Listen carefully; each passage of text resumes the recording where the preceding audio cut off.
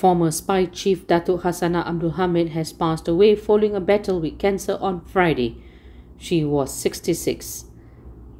The former Director General of Malaysian External Intelligence Organisation passed away at 1:22 p.m. at her home in Kajang. She was buried on Friday at Pusara Taman Raut Hatul Jannah in Kajang at around 4:50 p.m.